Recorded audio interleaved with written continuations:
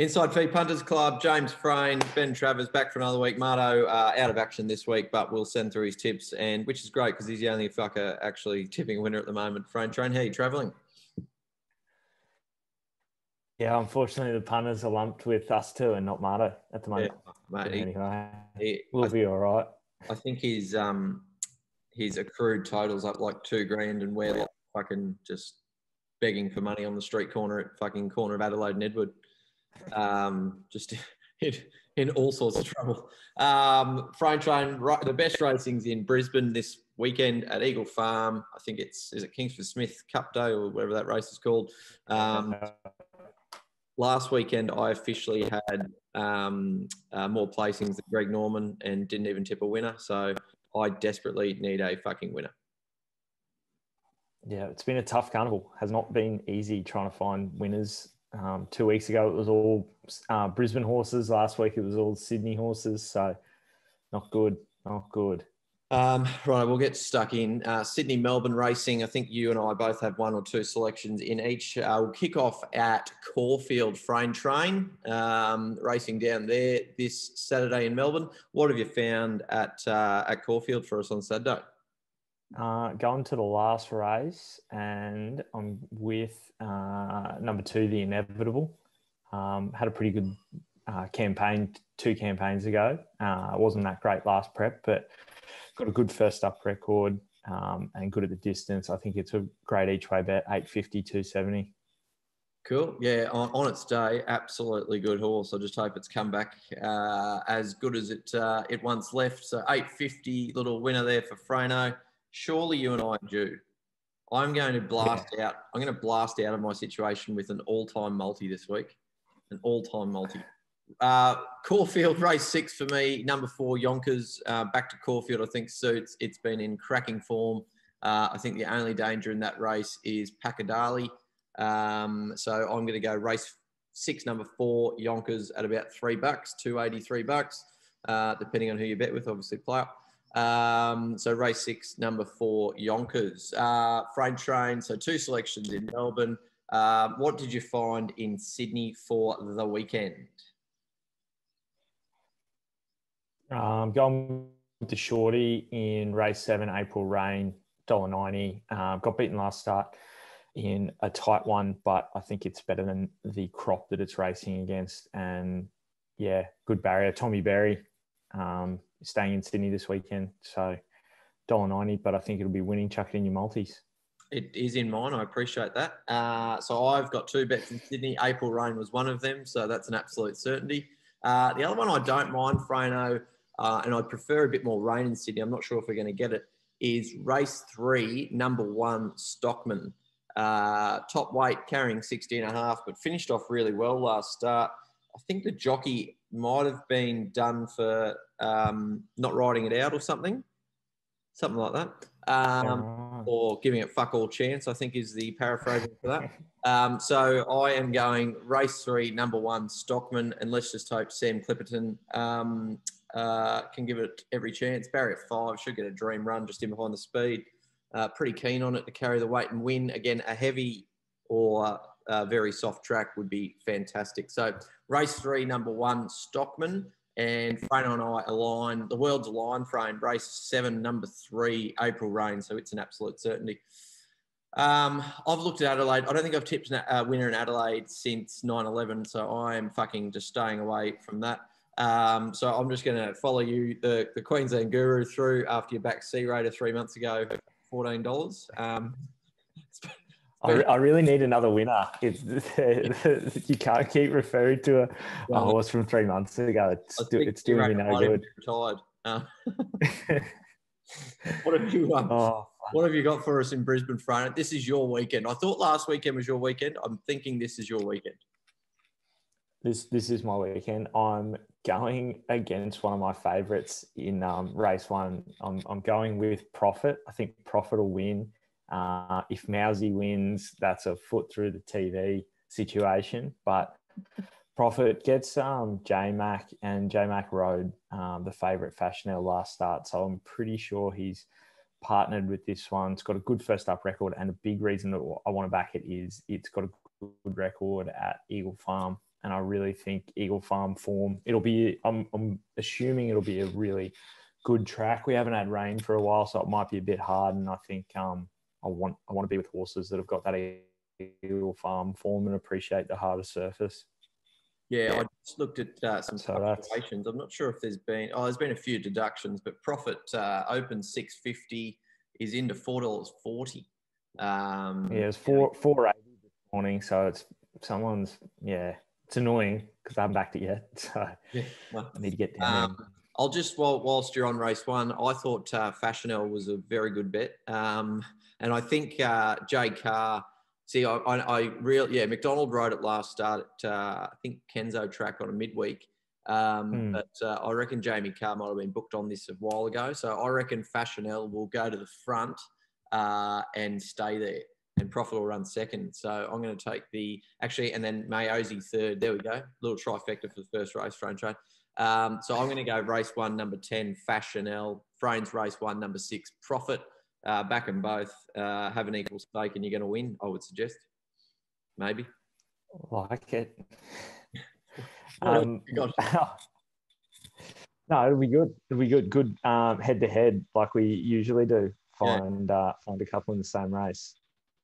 My next bet, I'm actually going out to race 6. I think there's some really tough races in the middle of the card.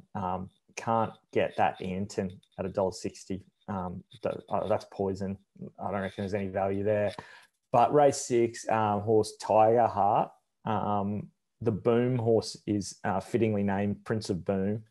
It's a favourite at $4.20.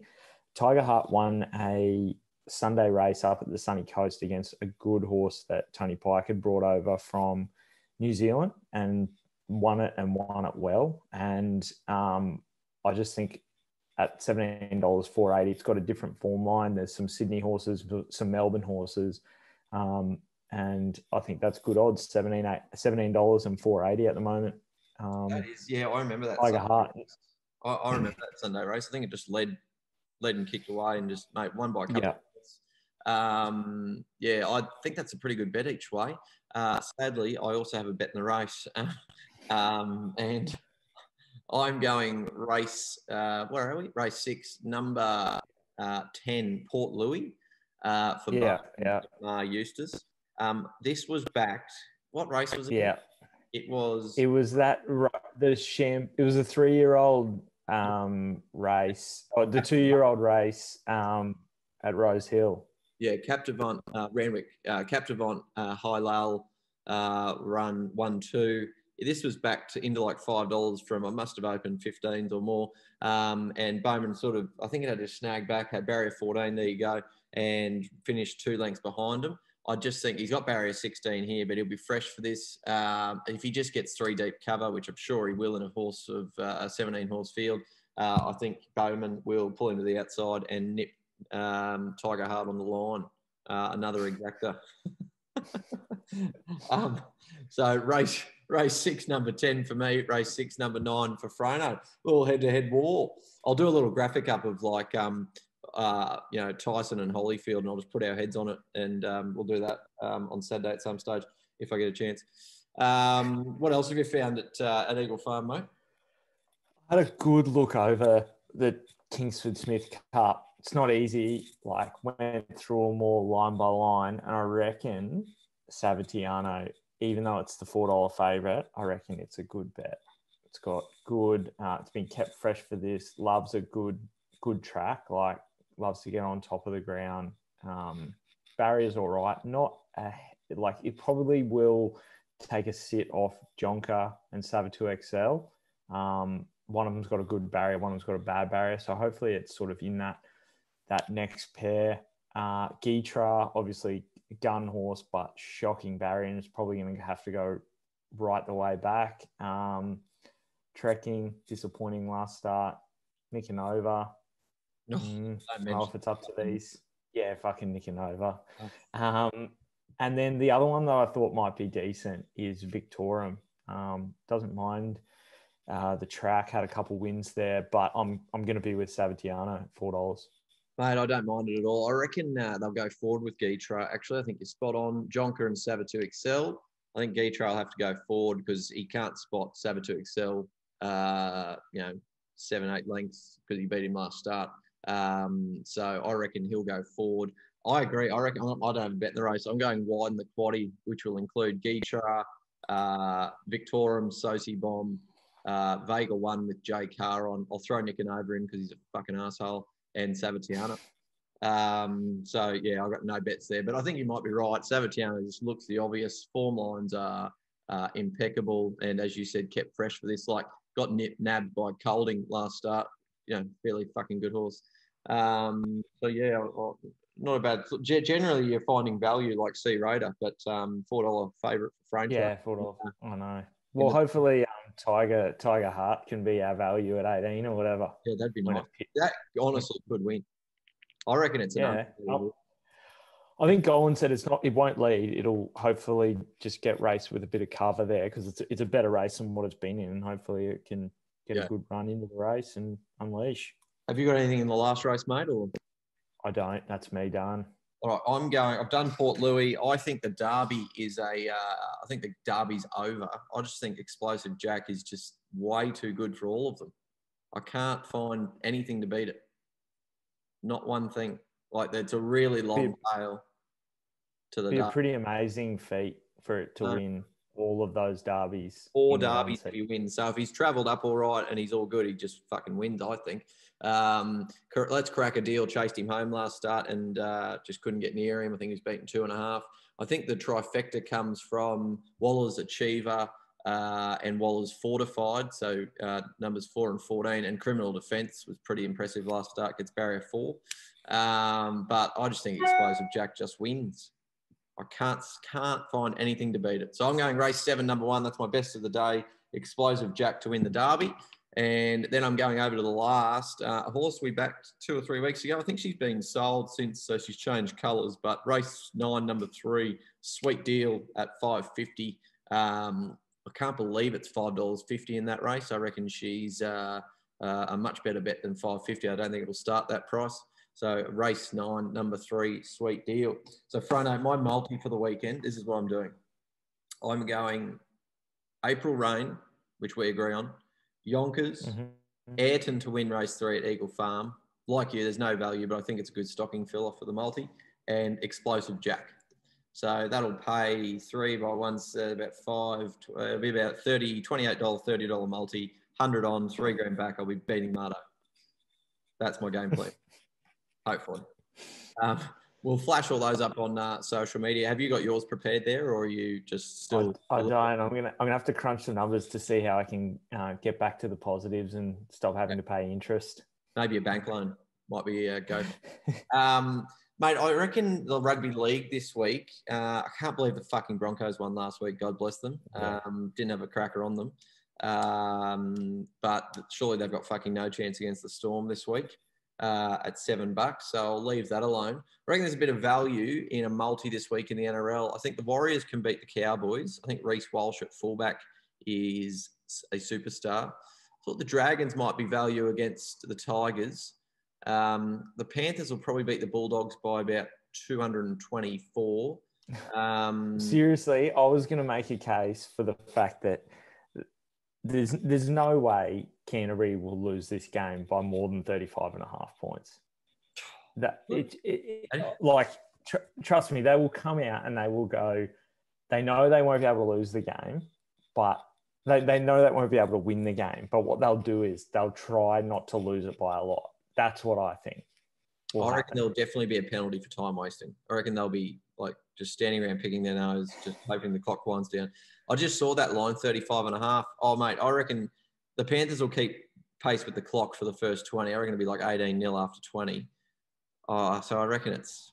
That's a big line. Like if Canterbury scored really good, and Canterbury are really shit. I'm aware, but I'm just thinking, like, if Canterbury get 2 tries, they've got to put 50 on them. And anyway, and like, you know, are they going to? They'll know how shit they are. Are they going to be in the headspace? I just reckon it's one of those things where they overreact with the line. It's just not going to be. Are you going to back Canterbury with 35.5 start? Yeah, I have to because I've said it now. I'll have to be on it. And you know who the other one? I know Canberra is shit, right? And they've had a shocking week with players leaving. But the Roosters got beaten by the Broncos, and half of their fucking squad got suspended for high tackles. Like, how can they be $1.25? They've got like half a first grade side out. I agree. I was going to make that case for Canberra because Jack Whiten's back and Josh Hodgson are both back for Canberra. Yeah, I agree. I think the Raiders, they'll probably lose by 50 now, but I reckon $4 or $1.90 for an 11.5 star is good value. Like, I'm just going to bring up the Roosters team sheet. Surely they're missing, like, because Radley's out. Well, Radley's been suspended till like 2026. 14 charges. Where's the team? Here we go. Team there. Yeah, Radley's gone. Crichton's gone. Two of their best players. I'm just seeing. Oh, Josh Morris comes back. Yeah, fuck. And they already had a ton of people out. Yeah. Anyway, we'll see. It still seemed final. I don't know what happened, whether they got COVID at half, like against Broncos last week. It was great to watch, but yeah, I agree. I think the Raiders are value. The other one, I think the Knights play Manly at home. They've got Kalen Ponga and Bradman Best back. Don't think it'll be enough, but there's a line there for 11.5. The Knights might be a sniff. If I was having a multi on the NRL this weekend, which of course I fucking am, I would go Warriors, all up the Titans. Titans welcome back Taylor and Fafita. And one of those, either the Raiders with the line or the Knights with the line, or Penrith to win by 58, something like that. I'm not sure. But you're taking the Bulldogs 35.5 plus. Yeah. Brilliant tipping. No AFL because Mardo knows most of that shit. And he got a multi last weekend. He was on the text to us pretty regularly about that one, saluting. Plus he got his Perth racing multi up, the arsehole. So quick look at Super Rugby. Really good one on Saturday afternoon at 3:05 if you're around Frayne Train. The Waratahs play the Crusaders. Waratahs $26, the Crusaders $1.01. What about this line, Frayne? The Waratahs get 32.5. No, see, that's one where I reckon that's value for the Crusaders. They can put a try on easier than Penrith can. Maybe the Waratahs should play the Bulldogs in some form of hybrid league union game. And you get 7 points for a try that's converted in union, not 6. So 32.5. I agree. Crusaders win that by 60, maybe. Yeah. Other games: Hurricanes, Western Force. Hurricanes will win that over in New Zealand. Blues play the Brumbies. That's probably the closest. Actually, the Reds play the Chiefs up in Townsville. Reds with a couple of superstars out, I think, potentially. Not sure. Haven't seen the team. But that's Saturday night at 7:45. So there's rugby galore. The other thing that you can make a bit of money on, Frano, is Premier Grade Rugby. Last week, who runs the market for it? Sportsbet and Neds. They only put it up at about, I think kickoff's about 3:05 or 3:10 every Saturday. I reckon the markets go up about 2:30. Mate, last week they put up, Brothers were playing Sunnybank at Sunnybank. Sunnybank are paying $1.25. Brothers are $4. I was watching a few races and didn't catch the first 20 minutes. I flicked it on. The Brothers are up fucking like 28-7. Obviously had a bit of a wager on Brothers. And ended up winning with a leg in the air. That paid $4. There was another one. I think Bond beat someone last week. This weekend, I think it's a bit tougher. I haven't actually looked at the games. All I know is Brothers play Bond at Brothers, which will be a great game. But there is money to be made on Premier Rugby if you're a gambling addict like you and I. So I might even try and Instagram out some tips at about 2:30 this Saturday and try and jag ourselves a nice little multi. Have they got like a max bet, or if you want to throw down, will they take it? The most I've been able to have on Premier Grade Rugby one day, great story, when I had an allegiance to Norths. Norths played Bond, and they put up $12 for Norths, but the poor people at Sportsbet didn't know that Norths had welcomed in Duncan Payer, I think Jack Tuttle, and one other decent footballer. I might have had a small $200 wager on it, and North won about 30. So after that, I think my account got reduced a little bit on the Premier Grade rugby side of things because I wasn't able to get as much on the weekend on Brothers as I would have liked. So, but I digress. But no, you can have a good wager on it and do a multi. It's great fun.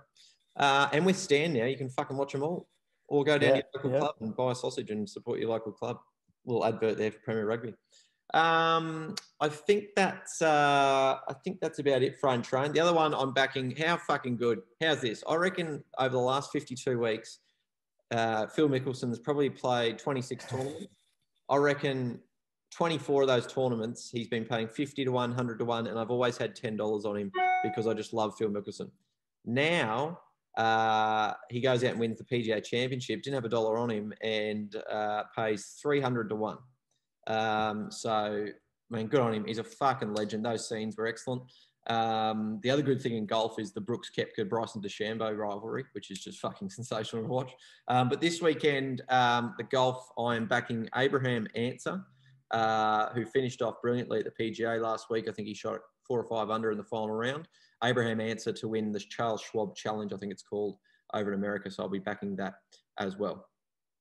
Frayne, what's your best of the weekend? Oh, fuck. It'll be, let's go. Apart from the Bulldogs to beat the Panthers, what have you got? Plus 35.5. Yeah.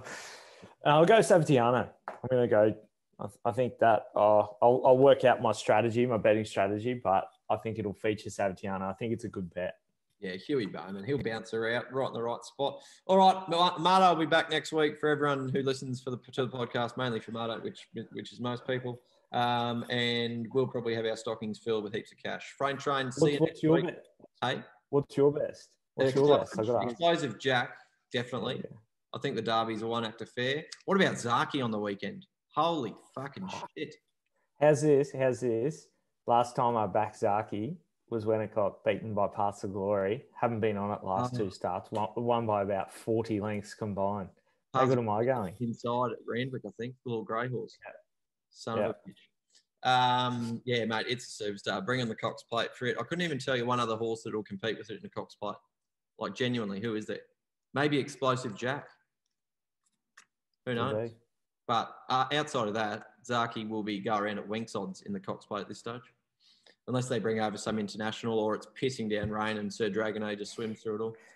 Anyways, we'll get there. Righto, Frayne Train. Until next week, let's find some winners.